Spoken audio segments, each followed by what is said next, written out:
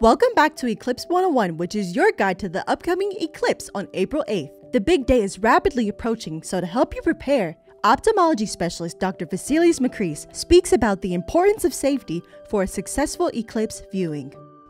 The problem with the sun being eclipsed by the moon is that during the totality phase, which means that the sun is completely obscured by the moon, it's completely dark.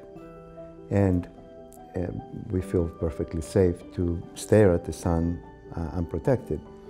Our eyes have a natural reflex, which pretty much prohibits us from being able to look at the sun without extreme discomfort.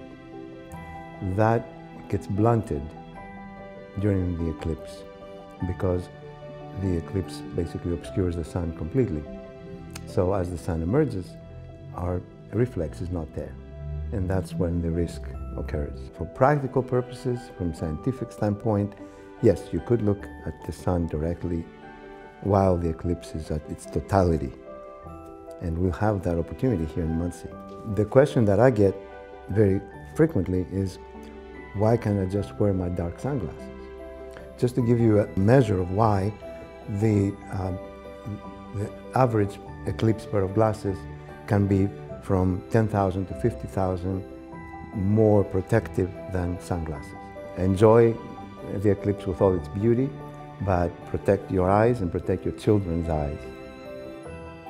To find out more about what you can do to have a safe celebration, visit indianapublicradio.org for more episodes and information.